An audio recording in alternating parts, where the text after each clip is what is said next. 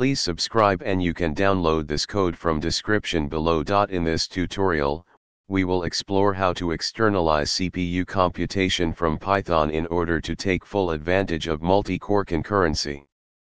Python is a high-level language that can be slow for CPU-bound tasks. To overcome this limitation, we will leverage external tools and libraries to perform computation-intensive tasks in a more efficient manner. We will also provide code examples to demonstrate the concepts discussed. Before we start, make sure you have the following installed. Python is known for its simplicity and ease of use, but it may not be the best choice for tasks that require heavy CPU computation. To make the most of multi-core CPUs, we can utilize various techniques and libraries to offload CPU-bound work from Python to external processes or libraries. The multiprocessing library is a built-in Python library that allows you to create parallel processes.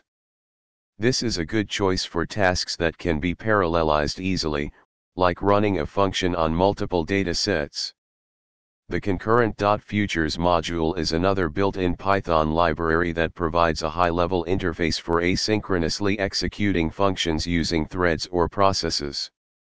For computationally intensive tasks, you can write your code in a language like C, C++, or Rust, which are compiled and offer better performance. You can then call these external programs from Python using the subprocess module. Here's an example using C. Python code to call the external C program. In this tutorial, we explored techniques to externalize CPU computation from Python to leverage multi-core concurrency. Depending on your use case and programming preferences, you can choose between built-in Python libraries like multiprocessing and concurrent.futures, or external tools like C, C++, or Rust for performance-critical tasks. By optimizing your code in this way, you can make the most of your multi-core CPUs and significantly improve the performance of your CPU-bound computations. ChatGPT.